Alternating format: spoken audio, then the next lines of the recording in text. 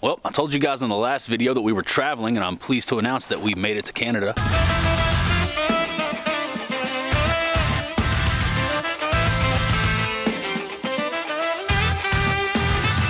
Hello and welcome. What's up, everybody? Thank you for clicking on the video. Starting this one out a little bit different today from out here in the tundra, but actually this is just my front yard. This is still Texas, and it's a rough one out here. All the snow, man. As I'm sure all of you are aware, we are in the middle of some gnarly Arctic blast here in the States, and here in Texas we are down into super frigid, super cold, freezing temperatures, stuff that we're not really used to down here. So yeah, it's been tough past couple days. We're snowed in, a lot of people without power. If you're out there watching this right now in the cold, I hope you're staying warm, staying safe. And if you're watching this after your power came back on, thank you for tuning into the video. I hope you stayed warm during the Arctic blast. We're gonna be doing something a little bit different in today's video. Today, I'm gonna be showing you guys my thought process, and I'm gonna be breaking down step by step what I do, what I go through, what I think about when I'm about to get rigged up for a day of fishing. So if you saw my last video, my friend Jay Gone Fishing took both myself and Ben Milliken out on his boat. It wasn't the best day of fishing, but it wasn't the worst day of fishing. We learned a couple things while we were out there. So before I took Ben out on Beetlejuice, I wanted to make some adjustments and get some different gear tied on, get some setups ready for the water out there, hopefully be able to take Ben out, put him on some fish. But while I was getting ready to do that, I thought that it would be a cool idea for me to film it. I just thought it would be a cool idea to let you guys see the baits that I tie on, talk about the adjustments that I made, and what I was thinking while I made these bait selections. So that's what we're gonna be doing in today's video. We're gonna travel back in time to a warmer time when there wasn't all this snow on the ground. We're gonna hop into the boat. We're gonna get some setups rigged up and ready for the water. And I'm just gonna talk to you guys about that a little bit, let you guys kind of see what I do inside the boat as I'm getting ready to rip out on the water, make some adjustments, and try to catch some fish after a tough day of fishing. So that's what we're gonna do. We're gonna climb up into the boat. We're gonna experience the warmth of the Texas sun as it once was here in the front yard before all of this happened. And that's gonna be the name of the game in today's video. I also want to address Tackle Wall Tuesday, since today is a Tuesday and this is a video, but this is not a Tackle Wall Tuesday video. So I know some of you guys are gonna ask what's going on. Tackle Wall Tuesday is not dead, it's just on a little hiatus. In the last episode, we reached the end of the submissions. I got all the way to the end of the emails, and I'm just waiting for the inbox to pile up a little bit more so that we can shoot a few more episodes. So if you guys still want to see Tackle Wall Tuesday, make sure you submit a photo of your tackle wall, your tackle collection, your tackle mile, tackle pile to tacklewall@gmail.com. And as soon as I get a good little stack of submissions, we'll fire the series back up and get Tackle Wall Tuesday back in full swing. No worries, it's not gone, it's just taking a little breather. Tackle Wall Tuesday, still a thing. We just need to get some submissions in. So tell everybody that you know that has a tackle wall, tacklewall@gmail.com, and we'll get that series rolling again as soon as possible. I want to talk to you guys about this 6th Sense Blade hoodie that you might have saw me wearing out there on the water in my previous video. Man, let me just tell you guys, if I did not have this hoodie, I would have been in trouble. But thanks to this thing, I was warm. And not only warm, I was dry. Not a drop, not a drip drop got inside this thing. Out there fishing in the wind and the rain, kept me totally warm. My torso, all good out there with the 6th Sense Blade hoodie. This isn't just a hoodie. When you put this thing on and you get out there in the weather, you will realize it is far more than a hoodie. This is full-blown winter weather gear. And they're advertising it as water resistant, but I'm telling you guys, I got pounded with rain in this thing, not a drop inside. So in my opinion, this thing is definitely water worthy, waterproof, whatever you want to call it, worth every penny. I'm glad that I have it on right now, because I can tell you I would not be out here in this snow without it. That's 6thsensefishing.com, the new Blade hoodie. Use that code JR10. That's going to give you a good little chunk of cash off of this bad boy when you go to check out. So yeah, I just want to talk about the Blade hoodie. Now we're going to climb up in the boat. We're going to get some setups rigged up with some new baits, some different baits. We're going to try to make some adjustments. That's what today's video is about. The next video that you will see will be me and Ben out aboard Beetlejuice, covered in snow over there. And yeah, that's gonna be the name of the game. That's how we're gonna play this. Little rod and reel bait rigging action for you today, and a little snow update from the Canadian tundra, aka Central Texas. This ain't it. I'm calling the cops. I don't know which one of you are responsible for this. This is horrible. All right, let's get some baits rigged up. All right, what's up, guys? So we're out here in the boat getting rigged up to go fish with Ben tomorrow. Thought I would walk you guys through sort of my steps to getting rigged up for the next day, my thought process behind the baits that I'm gonna tie on, and just walk you guys through the process of what I'm going to do to get ready for a day of fishing tomorrow based on what I learned out on the lake yesterday. It's been a while since I've shot a video out here in the boat like this, but let's just get into it. Got a few rods on deck over here. First thing that I know I'm going to do, got this Milliken series Series 7-foot 2-inch medium heavy moderate fast action rod, and what I'm going to do is tie a square bill crankbait onto this. You guys probably already know which one. I still have all my gear in my backpack from when I went fishing with those dudes last time. Gotta get my scissors out of the backpack. As you can see, I took some blood apple divine worms, a couple extra divine swim jigs, a couple different colors. Never got around to throwing this. Threw this for a little while, didn't get bit on it. Probably put these on the back burner, throw some other baits. I'm not trying to drag a worm out there tomorrow. We're gonna be power fishing, running and gunning, see if we can get on a reaction bite. So the first adjustment that I'm going to make is I'm going to transfer this Chester Cheeto over to that Milliken Series rod because I want to use this for throwing another square bill crankbait. I'll show you that in just a second. This is what I had on that Milliken Series rod. Little ball head finesse jig, the little Reaction Innovations Smalley beaver on the back of it. Threw that for a while yesterday, did not get bit. So I'm replacing it, this crankbait. Radiation Craw, Crush 50X, Chester Cheeto, you guys know the deal. Chester Cheeto is always on deck. We're gonna tie this onto this Milliken Series rod. I'm gonna use an improved clinch knot. I see some guys asking online whether they need to use a snap or a swivel or remove the split rings. No, the answer is no. Just tied directly to the split ring, whatever knot you're going to use. San Diego Jam is also a really good knot. That and the improved clinch knot are the two knots that I like to use when I'm tying fluorocarbon directly to my bait.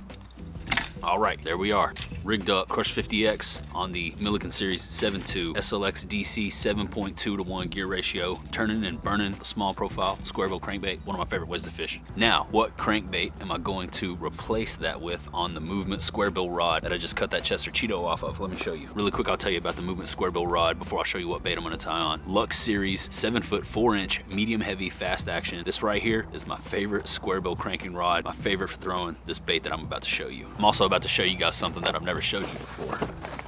This right here is the Heaters Only box, confidence box. Hard baits, they're all square bill crankbaits. I won't let you guys get a peek in here. I'm sure some of you already know what baits are in this box. This is my little Heaters Only box right here.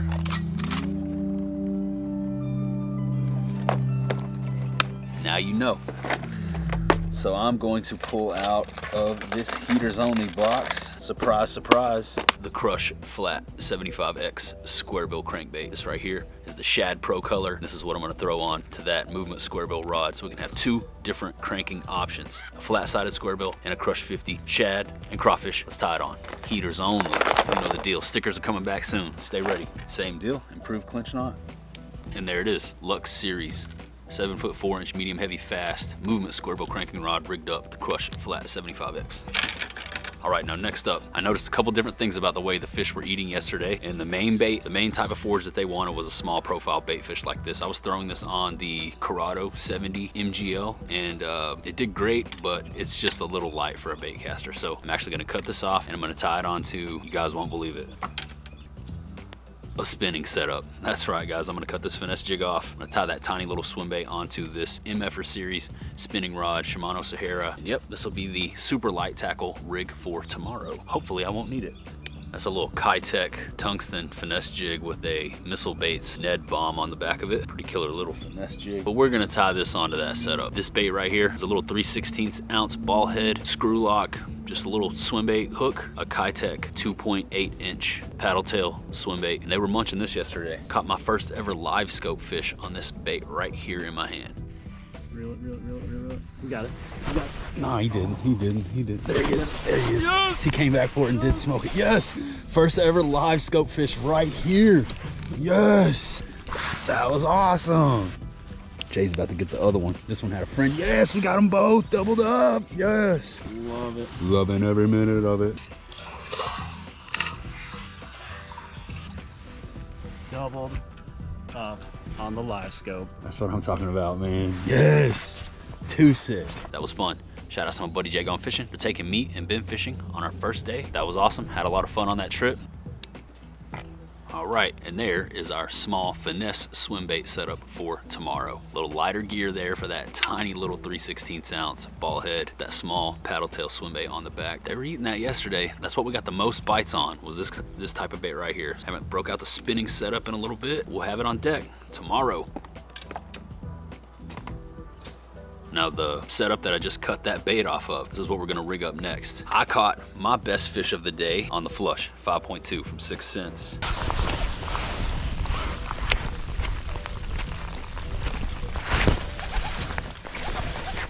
smoked it. Okay.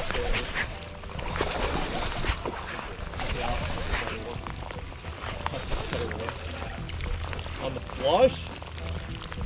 He's a fire. They're fired up, dude. He is fired up. He's stuck, dude. Come on. Nice little thick one. I'll take that. Okay. Start the day. Fell right out. Not bad at all. Deal.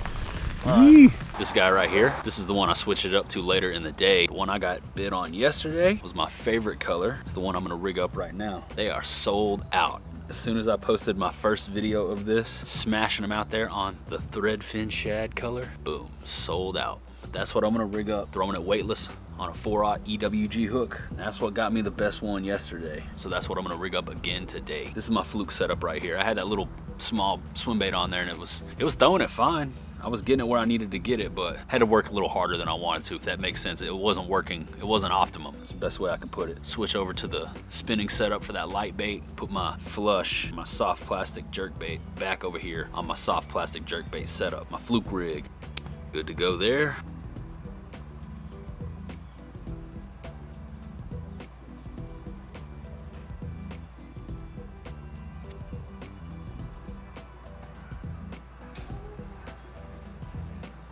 Boom, ready to go.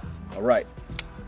So this rod right here that I'm throwing this flush on, this is the Lux Series 7-foot 2-inch medium heavy moderate fast action rod paired up with the Corrado 70 MGL. Killer finesse bait casting setup. Like I said, I was able to fire that little swim bait out there yesterday. Got it done, but this right here, perfect for this. So I was talking about taking notes out there on the water yesterday. One thing I made note of is that I did not get bit on this at all, but that's okay because I have a plan for this setup. I was throwing the whale out there on a 5/0 owner flashy swimmer hook. They just weren't hitting the larger size swim bait, so I'm gonna make an adjustment and I'm gonna tie a different bait onto this rod. Now, at the end of the day yesterday, after we had dropped Ben off, we stayed out there to fish for a little while. Jay and I bumped into this dude. He told us that he had been killing it and that as soon as it started getting warm, they really started biting for him. So he was on some fish. And one thing I made note of is one of the baits he was throwing was either a chatterbait or a swim jig, like a white chatterbait, white swim jig, something like that. And so if he was crushing them on that, I would like to have something similar on deck to try as an option tomorrow. And that is why I'm gonna cut this whale off and I'm gonna tie on a chatterbait to this setup. This right here is my 6th Sense ESP series 7-foot 3-inch heavy moderate rod. Got it paired up with the Scorpion DC, and I really like throwing a chatterbait on this rod. So that's what I'm gonna do, but we're gonna make a little adjustment. I'll show you guys what we're gonna do to the bait. Let's cut this whale off, this chatterbait rigged up.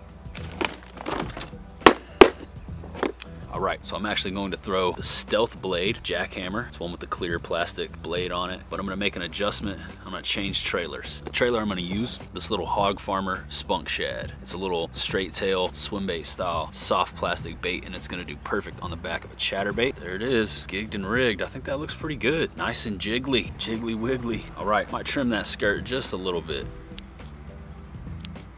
Give it just a little bit more room to play. That looks perfect. All right, chatterbait going on. Now next up is a bait that I cut off yesterday, but I'm gonna tie back on today. You guys heard me mention that I didn't wanna be dragging a worm around, and I don't wanna be dragging a worm around. Did enough of this yesterday. We're gonna be looking for fish in shallower water, so I'm gonna cut this Texas rig worm off and I'm gonna tie back on the great and powerful swim jig, Devon swim jig with a Kitech 3.8 on the back of it. So let's go ahead and get this worm cut off. We'll rig up that swim jig setup right here. Sensory Series 7-foot 3-inch heavy fast. My favorite rod for throwing a swim jig. Super heater. Also SLX DC 7.2:1 gear ratio, 15-pound Sunline fluorocarbon. Let's get it rigged up. Here is the one that we were throwing yesterday, but it's pretty beat up, been through the ringer, so we can go ahead and replace it. Got a brand new one right here, 3/8 ounce Pro Green Devon swim jig. My favorite swim jig on the market. Let's rig it up. Now the trailer that I'm gonna rig up here on this swim jig, Kitech Fat Swing Impact 3.8-inch paddle tail swim bait, Sexy Shad is the color. Always gotta smell them. These have a killer scent. Reminds me of old school power bait. Just saying, that's what it reminds me of. Let's rig up this swim jig right here. A lot of people have trouble with the screw lock, so I'll go ahead and just show you how I do it. First of all, when you're working with a Kitech or a similar ribbed paddle tail swim bait, you want to get that hook on there as straight as you possibly can and come out directly in the center. That's gonna help your bait swim straight. Give it that killer action. Now, once you get to this point, you need to start turning the body of the bait, and you need to press the tail around the bend of the hook and the hook point. And then you'll see the bait just sort of naturally starts threading itself on. So that's all. You just push it on around. Thread it on, push it around, and just keep going until you reach the head of the jig. Just like that. Boom. Rigged nice and straight, even, ready to go. It's gonna swim like a champ. Some people rig them upside down. This is the way I like to rig mine, just straight like this. But with that screw lock, I mean, that thing is not going anywhere. It's on there, ready to fish. If you guys are interested in any of these rods that I'm showing you, or any of these baits that I'm showing you, you can check out sixcentfishing.com. Use my code JR10. That's gonna give you 10% off everything on the website. The rods, the baits, the gear, everything. Go check them out. Some of the best in the business. Small, Texas run powerhouse of a fishing gear company. Shout outs to the Six. Thanks for riding with us. Thanks for making this swim jig. I love me some Divine swim jig smoke. All right, swim jig good to go. Now, a lot of times some people ask me if I trim my swim jig skirt. The answer to that is no. On the Divine swim jig, when I'm fishing it with a 3.8 paddle tail, I like to just leave it long, and done really well. I mean, that's my PB getter, just like that. So chatterbait, smaller profile, that stealth blade, a little bit shorter tail. Might trim it up a little bit. But on the swim jig, straight out of the pack, just like that. Let it rip. And those are basically going to be my starting setups for tomorrow. Let's review really quick. Got the Sensory Series, 7'3", heavy, fast, Shimano SLX DC, 15-pound fluoro, Divine swim jig. That's my swim jig setup right there. I'll put links to all this stuff down below in the description, so if you guys want to check out these rods, see my exact setups that I'm throwing. Here's the breakdown, here's everything that I'm running tomorrow, and I'll make it really easy for you guys to find all this stuff, so make sure you just check out the video description when you're finished watching. This is my swim jig setup for tomorrow. Next up, we had the fluke setup, or the flush setup, the soft plastic jerk bait setup right here. Shimano Corrado 70 MGL, same Sunline fluorocarbon, Lux Series, 7', 2" medium heavy, moderate fast rod. Killer soft plastic jerk bait setup right here. Love it. Next up, we'll go ahead and get this one out of the way. The spinning setup, small profile, swim bait on a ball head, 2.8" Kitech fat swing impact, just a little shad colored swim bait. And that's gonna be the spinning setup for tomorrow. If we happen to have a really tough day, hopefully not. A little bit of wind out today, so hopefully we can just get in the wind tomorrow, power fish them into the boat. But there's the spinning setup. Shimano Sahara 2500 MFR series spinning rod. It's a 6', 10" medium moderate spinning rod. There it is, the finesse setup. All right, these next three are the three that I'm probably most excited about, most excited to throw. We'll start off with the originator, the dominator, Crush 50X Chester Cheeto Radiation Craw, 7', 2" medium heavy, moderate fast MFR series rod. Shimano SLX DC 7.2:1 gear ratio. For my crankbaits, I like to throw 12-pound Sunline FC crank fluorocarbon. I love this bait. Shout out to Chester Cheeto.